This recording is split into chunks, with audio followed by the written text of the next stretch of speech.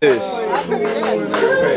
some point, there's got to be a turning of the tables, and I think that time is now. We really raising a whole new generation. We keeping holy days. That may not mean nothing to you right now, but y'all gonna see real soon. Doing what the Bible says is gonna have you winning at the end of the day. This world is about to be destroyed, and we righteously turning up. He who has ears, let him hear. Simple.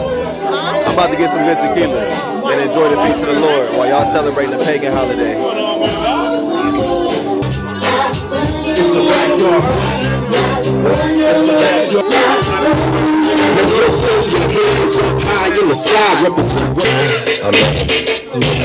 I'm ready.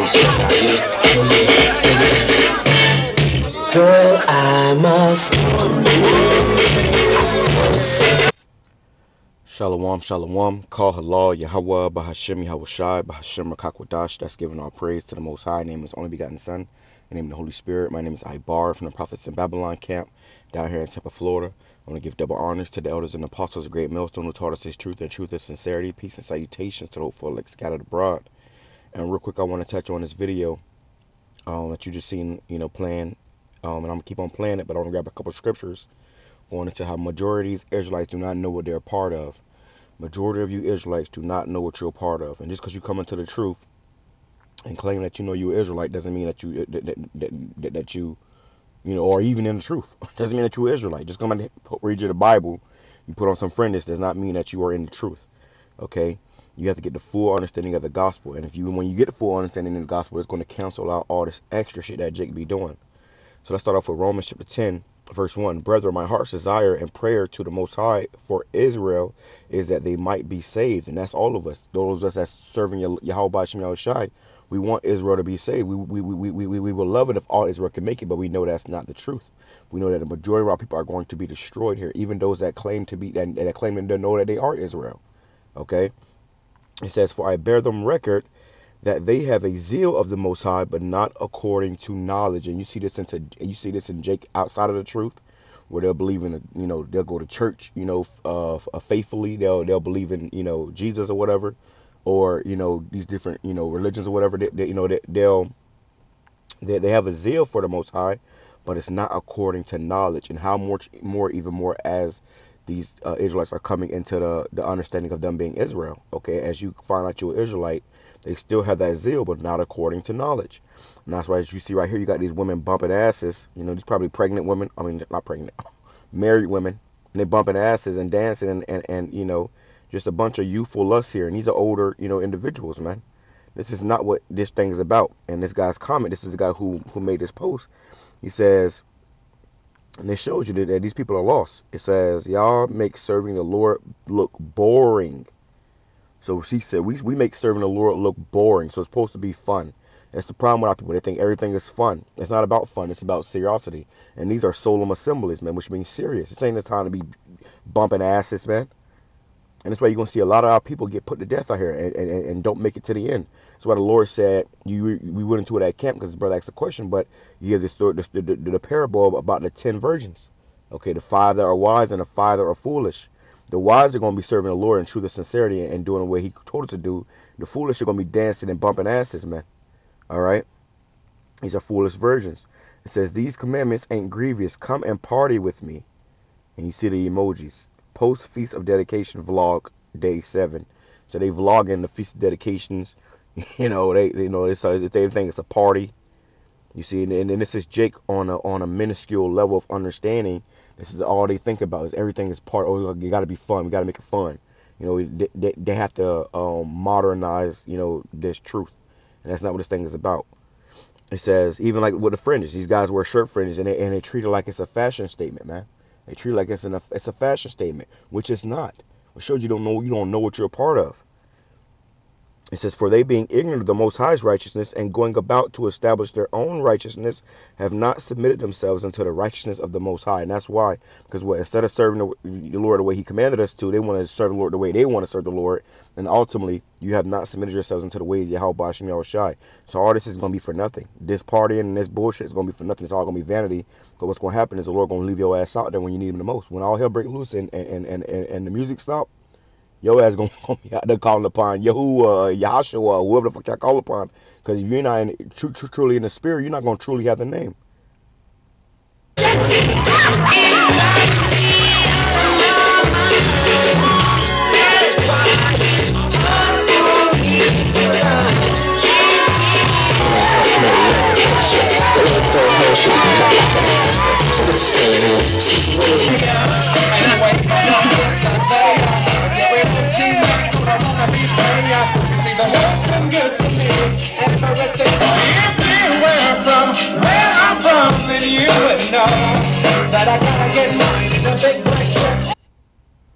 This is a very adulterous spirit, man. This woman is probably married, and she up here eye fucking the damn camera, man.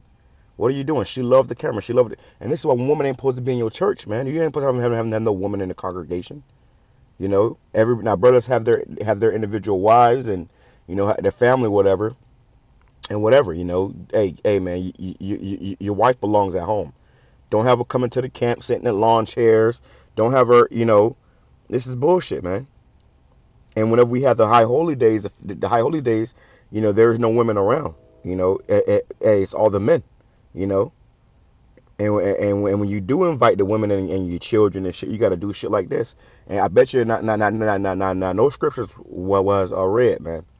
You see, it says Ecclesiastes chapter 7, verse 2. It says, "It is better to go into the house of mourning than to go into the house of feasting, for that is the end of all men, and they're in the house of feasting. And the living will lay it to his heart, to his mind." The living, the one that's in the spirit, are going to have this in their mind. That, hey, I am, what spirit should I be in? The Lord says, "Seeing that all these things shall be dissolved, what manner of persons ought ye to be?" Should you be jumping around and shaking your funky ass? Nah, man, you should be sincerely, on hands and knees, praying and repenting, weeping in the morning. The Lord says, "Seek him with weeping and mourning, man.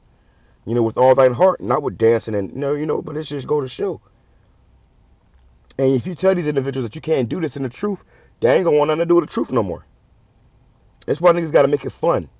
But when shit get real and it ain't fun no more, we gonna see who still be around. It says, "Sorrow is better than laughter, for by sadness the countenance of the heart or mind, love, is made better." So really, you're supposed to be in a spirit of sorrow, and I had this is my reaction. I imagine the Lord, He put us over here for a punishment, and can you imagine the Lord put us here for a punishment, and Jake down, and He looked down, and He see this. It's probably how the Lord thinking right now, man. Like, what the fuck? Like, you people got to be destroyed. It said the Lord literally, Yahweh literally put us here as a punishment, and Jake think it's a dance party. Jeremiah chapter 4 verse 22, "For my people are destroyed for a lack of knowledge." So like for my people are so like I'm in a whole another scripture. It says, "For my people is foolish, they have not known me. They are sottish children," which means ignorant, stupid, silly. "They have none understanding." You have no real understanding. They are wise to do evil, but to do good they have no knowledge. Okay, you have no real knowledge to do good. It says, I'm going to go back to Ecclesiastes chapter 7, verse 3. "Sorrow is better than laughter, for by sadness the countenance of the heart is made better. The heart of the wise is in the house of mourning, but the heart of fools is in the house of mirth." And this is right here. This is the house of mirth, and you see nothing but fools in here. You got women with their heads uncovered. You got men with shirt fringes on that can't tell you what the M to the O to the T to the B is, or don't know what Jacob's trouble is. I guarantee it. It says, "It is better to hear the rebuke of the wise than for a man to hear the song of fools." And that's what they listen to. Instead of hearing the rebuke of the wise and got a video on, or men teaching, they were to listen to Song of Fools, man. And they're getting jiggy to it. They're getting down with it. Okay? They're getting down with it, man. All right, now let me go here. I'm going to finish like this.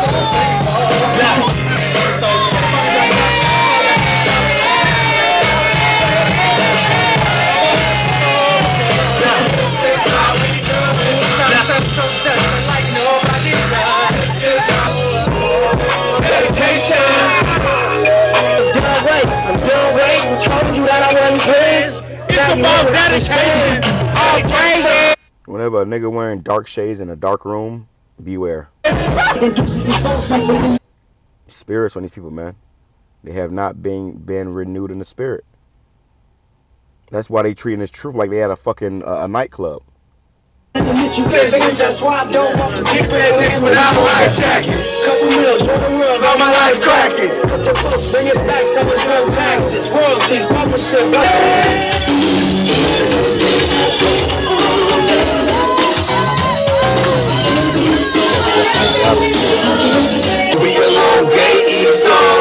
Now let me. You saw the woman. She all in the camera, spitting her bars.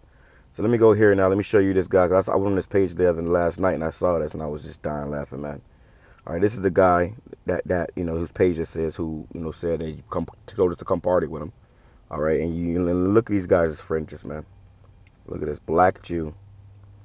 But look at these guys as fringes. Look at this guy's fringes. He cut his shirt and drew a line on it. Shows you these guys are not really serving BAHASHAM YAHAWASHI.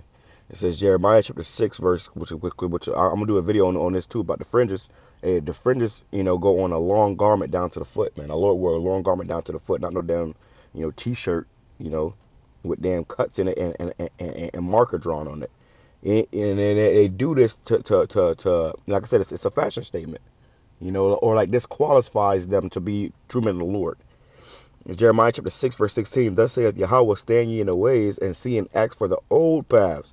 This is not the old path, putting on a puffer jacket with some damn with a t-shirt with some damn fringes on it.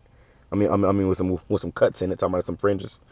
It says, stand ye in the ways and see and ask for the old past. That's what we do. We ask for the ancient ways. How did our forefathers do it?